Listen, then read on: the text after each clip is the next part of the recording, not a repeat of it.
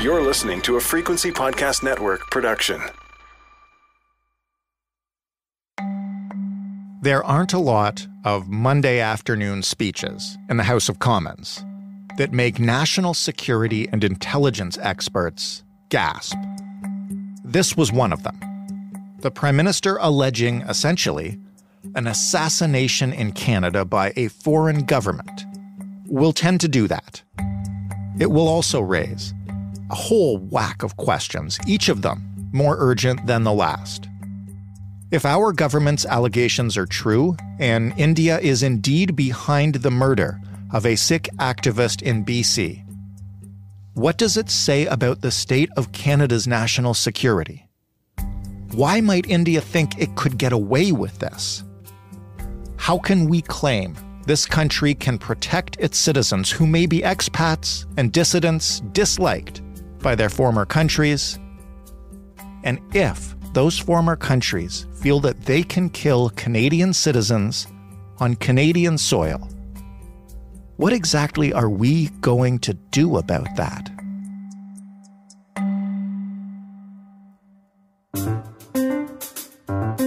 I'm Jordan Heath Rawlings. This is The Big Story. Jessica Davis is the president and principal consultant at Insight Threat Intelligence. She's one of Canada's leading national security experts. Hey, Jess. Hi, it's nice to be here. Thank you for coming back on the show during what I guess is a chaotic time for people who analyze these kinds of things. Absolutely. I've done a few media hits today. I can imagine. Well, listen, I will get my layman question, or my most layman question, out of the way first. When the announcement happened yesterday, and Prime Minister Trudeau said, we have credible intelligence that India did this, how big a deal was that in national security terms? It was really quite astonishing. So me and a number of other security analysts were all pretty much floored by the announcement. It's pretty rare to have any kind of foreign interference actually attributed to a state. It is exceptionally rare, maybe the first time ever that it happens in the House of Commons. Wow. So I really can't emphasize what a big deal it was, to have the Prime Minister stand up in front of all of Canada and say, this is what we believe happened. What exactly is the government alleging took place? How detailed is the information? So far, the statements have been fairly high level. We don't have a lot of detailed information that they've released, but they're basically saying that they believe that the government of India was in some way connected to the murder of Nijjar out in British Columbia. Now, he was a Khalistani activist. He had been wanted by the Indian government for some of his activities. So, he was a known entity, known quantity for the government of Canada and certainly for the government of India. And so the government of Canada is basically saying that we believe that he was murdered by the Indian government. And I'm not asking you to speculate on this situation here, because obviously there are some things that we won't know. But in general intelligence terms, what would lead a government to publicly make this kind of announcement? Like, how might they have gathered that evidence? What are we talking about is going on here? So what I think is probably happening over the last, 4 or 5 months since his murder was a parallel investigation. So basically, we would have had the murder investigation taking place in British Columbia, led by the RCMP. They're the police of jurisdiction there. But we already know, or we believe, that CSIS, Canadian Security Intelligence Service, actually warned Nijjar ahead of time that they were concerned about credible threats to his life. That's what I believe his lawyer told Stuart Bell at Global News. So there's already a very high level of awareness about potential threats and this individual. So what ends up happening is, so the murder takes place, and then that investigation's happening, and then CSIS is probably conducting a separate investigation, not necessarily into the murder, but into the foreign interference aspect, because CSIS doesn't have a mandate to investigate murders. It's all about threats to the security of Canada. And a foreign state conducting an extrajudicial killing or a targeted assassination in Canada on Canadian soil is absolutely a threat to the security of Canada. So what that ends up looking like is that they're looking for essentially trying to determine whether or not this killing can be attributed to a particular state, in this case, India. The information, or rather intelligence, that they would have been collecting to do that would have come from their usual authorities. So this would have been human source collection, intelligence from other Canadian intelligence organizations like the Communications Security Establishment, who do our signals intelligence, potentially FinTrack, our financial intelligence unit, and a whole bunch of other folks. It could have also come through other forms of collection. They have something called Section 16 collection, which allows them to conduct foreign intelligence in Canada. And then also it could have come from partners. So we have a very close intelligence sharing relationship with the United States, United Kingdom, the Five Eyes, as we like to refer to it. So that's where all of that intelligence could have come from. And some of it probably also came from the RCMP themselves through the murder investigation. How does, and we're going to get to the big time implications of this in a moment, but how does a state even go about carrying out an assassination on foreign soil? Like, just contemplating it, I'm not trying to make light or draw strange comparisons in any way, but it really does sound like something out of a spy thriller to imagine that a foreign government could pull something like this off on the ground in Canada. So we unfortunately have a very public precedent that we know exactly how this happens in some countries. So with the murder of Jamal Khashoggi, a hit team was deployed to lure him into an embassy where he was ultimately dismembered. I'll avoid any more of the details on that story because it's really grim and people can look it up. But basically, a country can deploy a hit team to another country to conduct a targeted assassination. And to be fair, this does happen. There's a really excellent book by Ronan Bergman called Rise and Kill First, and it's all about Israeli targeted assassinations. In this case, we obviously don't have any details about who might have been hired or employed to conduct the assassination, but you can use your imagination once you've read that book to see all of the different possibilities. To move towards the big picture implications, why or how would India feel able to do such a brazen thing, if indeed that's what they've done? It's really important when we think about India's potential actions here to realize a targeted assassination is not a country's first step in foreign interference. This is not where they start. This is sort of the absolute escalation, the furthest they can really go in terms of foreign interference. Where it starts is with much lower level activities, intimidating diaspora communities, and in India's case, intimidating the Sikh community, seeking to interfere in those activities, potentially electoral interference. All of those kinds of things are the proving ground, if you will, for foreign interference for states. So they start at those kinds of activities that have lower stakes. And in very rare cases like this one, they escalate to a targeted assassination. What kind of implications does that have for the recent allegations and discoveries and inquiry that we're having around foreign interference in elections? I mean, that was centered on China specifically, but there was a question even back then of how broad should this be? Well, I think the first thing that these allegations do is really silence the China-only crowd. There has been a segment of Canadian population that really wanted the foreign interference probe to focus exclusively on China. That was misguided. Myself and many other security analysts have been very vocal that there's a lot more foreign interference going on in Canada than just from China. You know, we can talk about India, Iran, China, Saudi Arabia, Russia, to name 5 just off the top of my head. The inquiry, which starts today, really needs to go quite a bit further than just looking at China. That's not going to solve our problems just by focusing on one country. So this incident really does demonstrate concretely that this probe needs to be much broader than just China, as it is, as the government has already set up in terms of its terms of reference.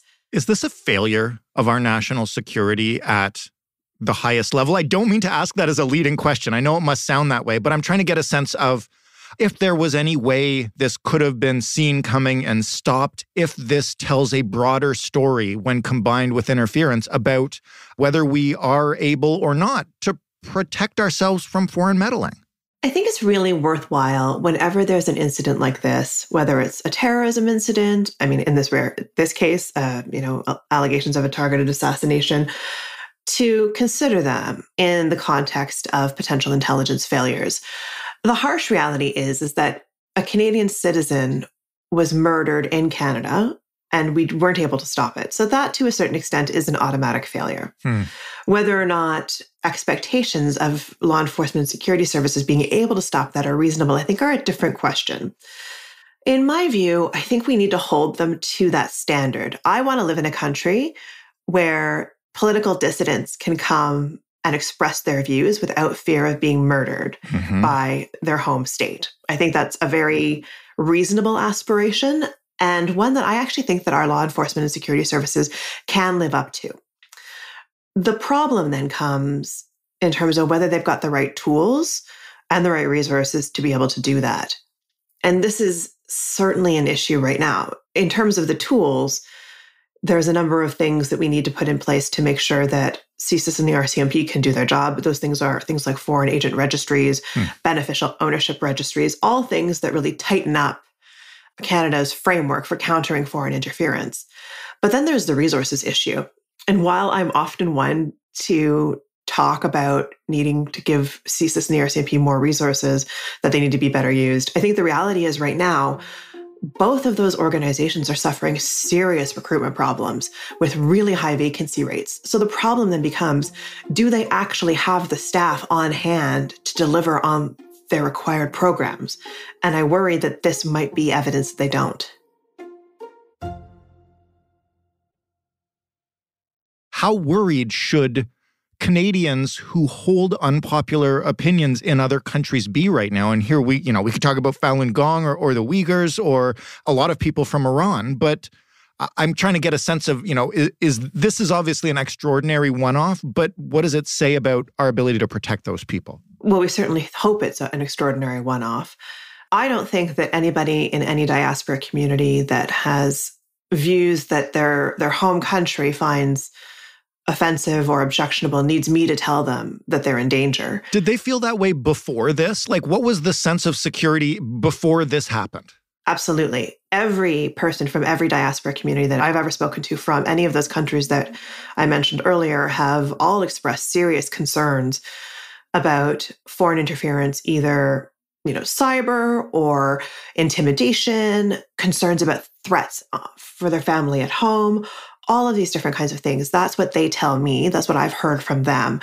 And I think that this is one of the things that's going to be really important at the inquiry, is to hear this evidence from these communities about what exactly is happening and what they think is happening, what they can prove is happening, what our intelligence services can shed light on. All of those things are going to be really important. How do we reassure those people that we can protect them? What do we need to do, and how do we change that? Can we right now, I guess? Well, that's exactly it, right? So I think that if we were to try to say that we are going to be able to protect dissident groups, diaspora communities, I don't think that we'd be taken very seriously, just given what we've seen very recently and over the last couple of years. Canada has, I don't want to be too harsh on this, but I do want to be rather clear. We haven't taken foreign interference as seriously as we should have.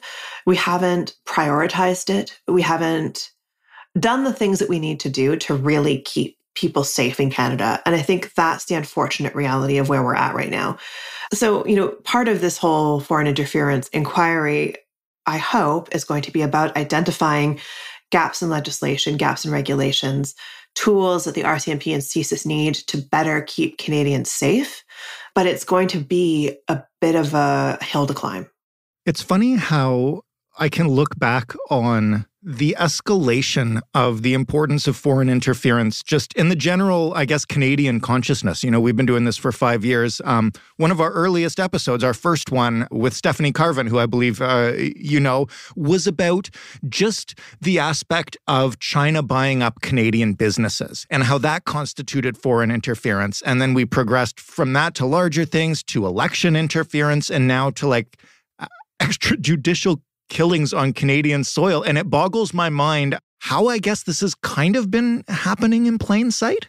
Yeah, absolutely. So our security services and law enforcement have been looking at this for decades. They know what's going on. They know what's happening. Right. I think the difficult thing here is trying to explain to Canadians what's happening. And keep in mind, too, that a lot of this activity really ramped up during the early years of or the mid-years, I would say, of the global war on terrorism, when we were really focused on that counterterrorism mission. Rightly so, it was an immediate threat. There was immediate concerns, threats to life, all of those kinds of things. But we failed in that we didn't broaden out the conversation around national security issues to include foreign interference until it was really kind of too late.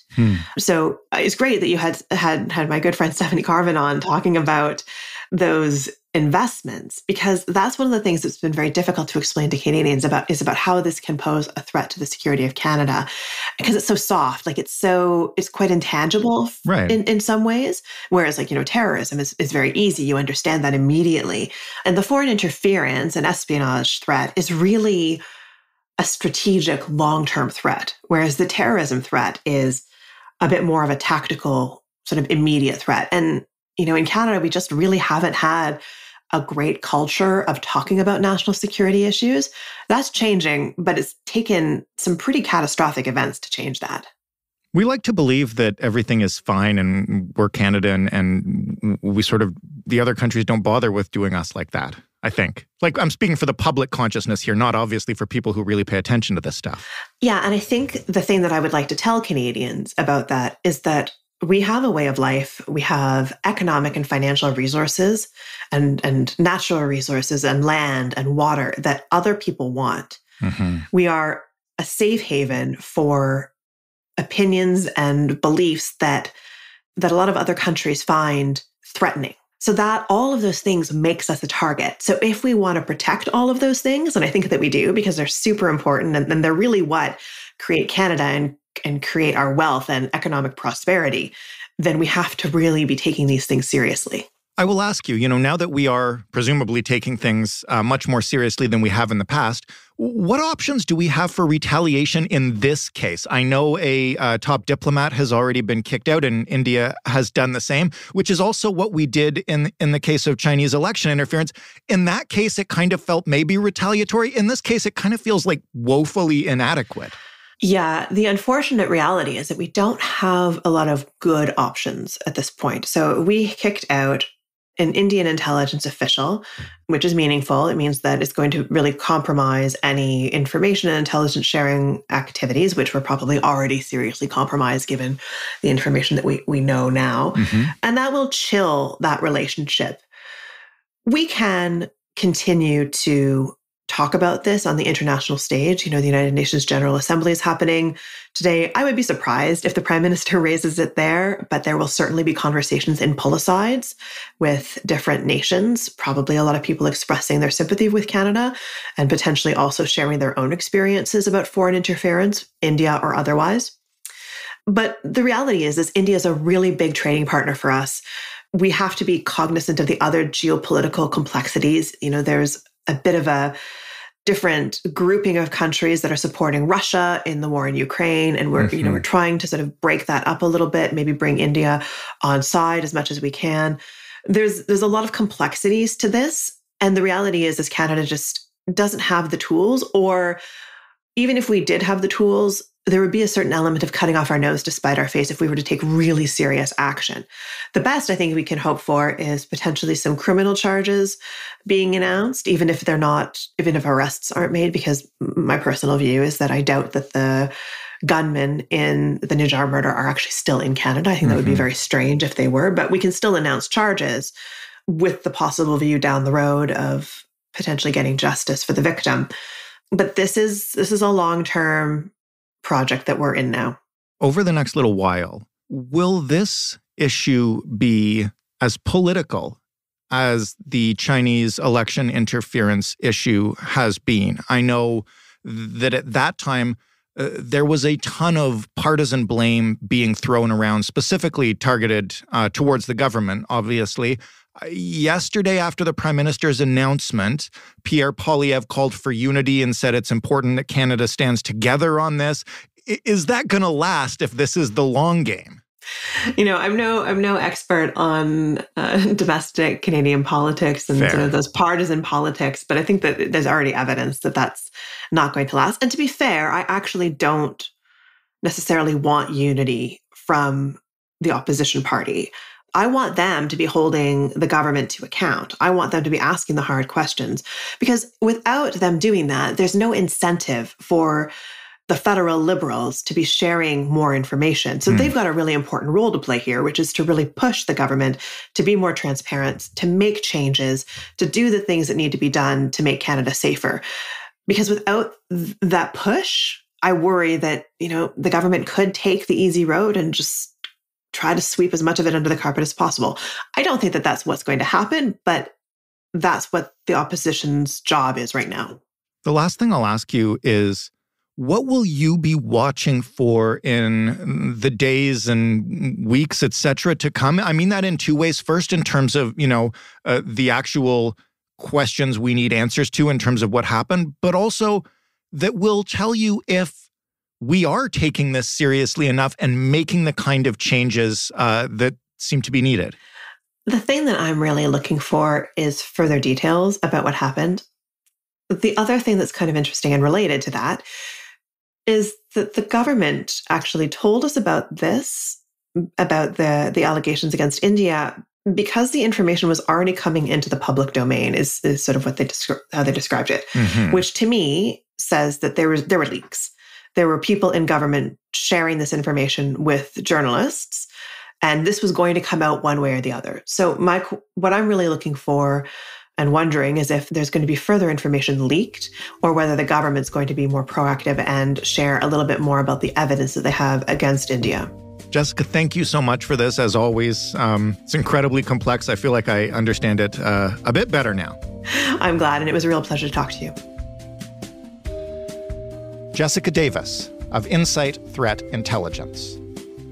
That was the big story, probably the first of several episodes surrounding this that we'll do over the next year, as whatever story we get eventually comes out.